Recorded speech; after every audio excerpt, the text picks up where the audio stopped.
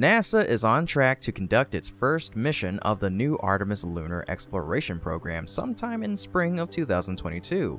However, it appears that the historic first flight of SLS will have to wait a little longer. And why is this? Well, let's find out in today's episode of Great SpaceX.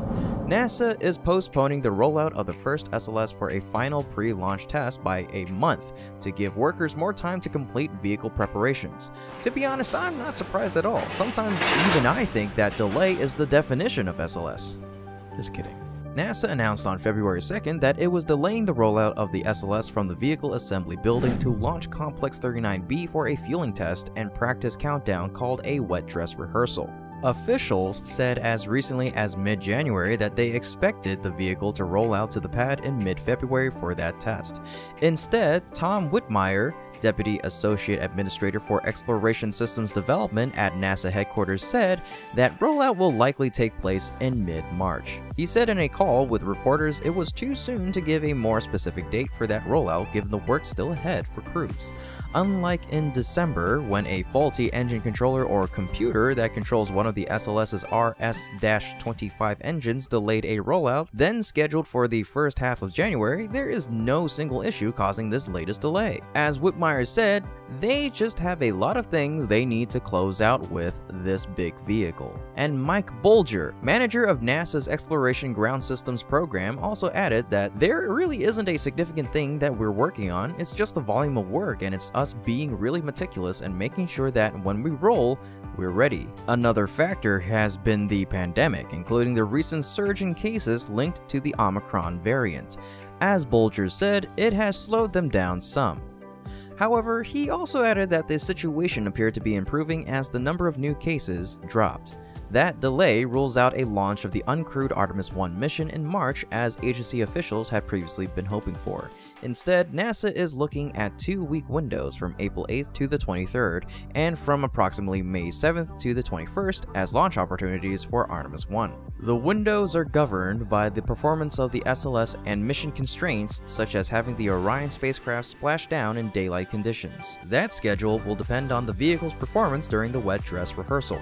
According to Bolger, it should take about 2 weeks to complete the full series of tests on the pad, from checks of vehicle interfaces on the pad through the full tanking test and practice countdown.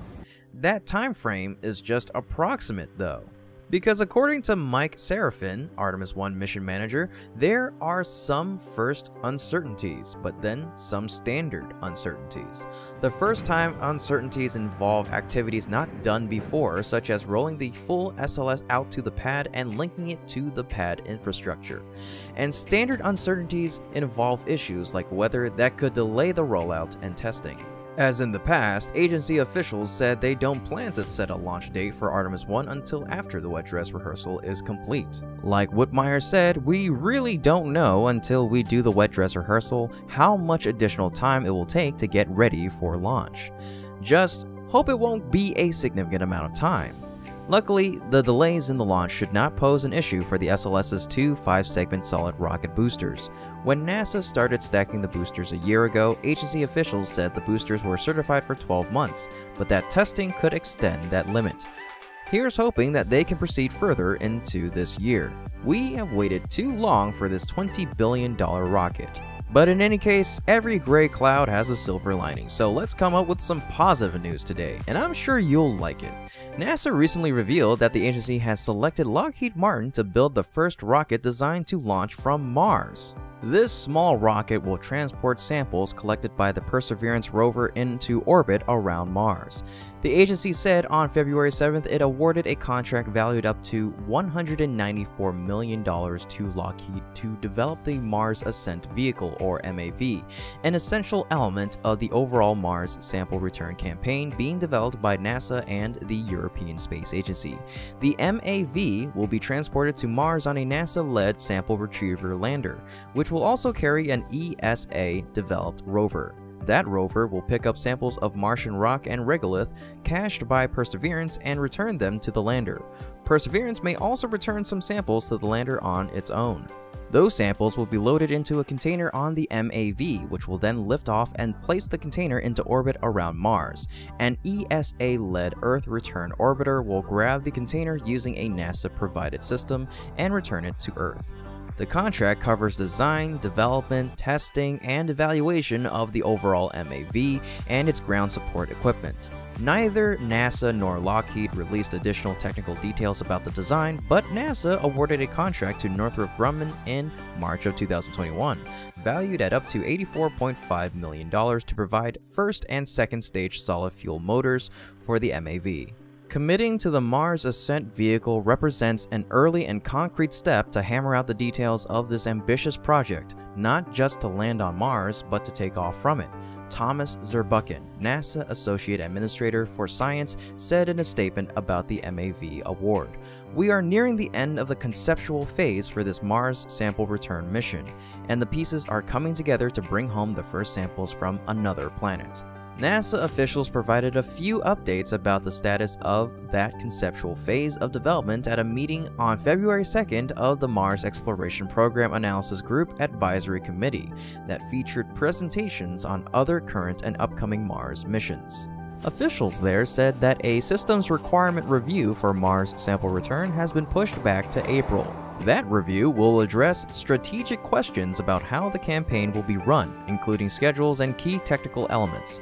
An independent review released in November of 2020 made several recommendations, such as delaying the launch of the sample retrieval lander and Earth return orbiter from 2026 to 2028, examining whether the lander should be split into two separate landers and using a radioisotope thermoelectric generator rather than solar power for the lander or landers.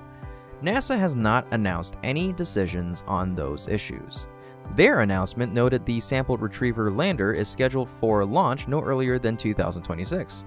However, NASA's Jet Propulsion Laboratory in a February 7th tweet responding to a question about Mars sample return prompted by the MAV contract announcement said the tentative timeline is as early as 2028 for launching the lander, and samples would come back in the early to mid-2030s.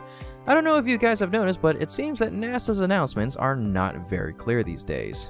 After all, the only thing we can do is just wait and see. And that's all the information we have for you today. If you enjoy what my team and I are doing and would like to continue supporting us in a huge way, you can become a patron through our Patreon link in the description below.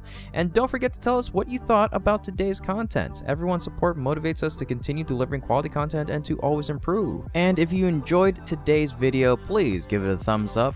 As always, this is Kevin with Great SpaceX, and my team and I will see you next time.